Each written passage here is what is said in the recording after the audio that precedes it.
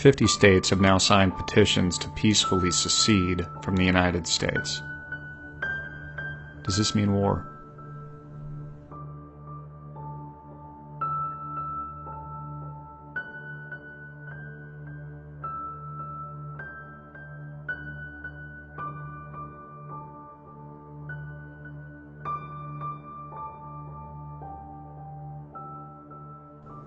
Is the United States breaking apart, with a fiscal cliff fast approaching and millions of Americans dependent on federal aid? How can a nation so incredibly suffocated by debt survive? The past 4 years have marked an unprecedented growth in government's absolute power over the people of the world. Millions have been affected, their liberty and freedom stolen from just underneath their noses. Most notably in the United States, the once pinnacle of the free world has now succumbed to growing authoritative power over every facet of our lives.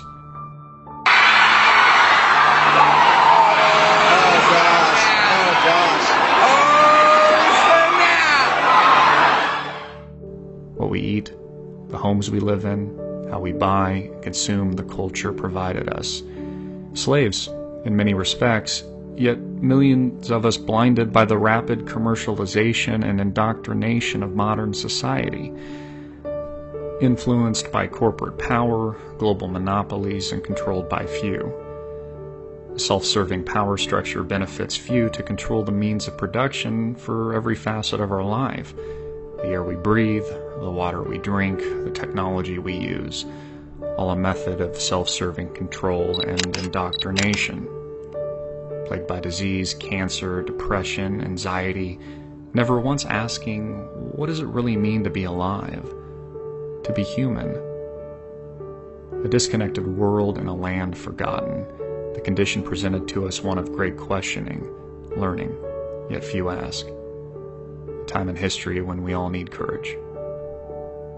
What is the meaning to my life? How do I fit in? The sands of time, drifting tirelessly into the future, desperation in the eyes of the fallen. Our great society and nation founded on the principles of liberty, a free land for all people to change their destiny and alter course for the better.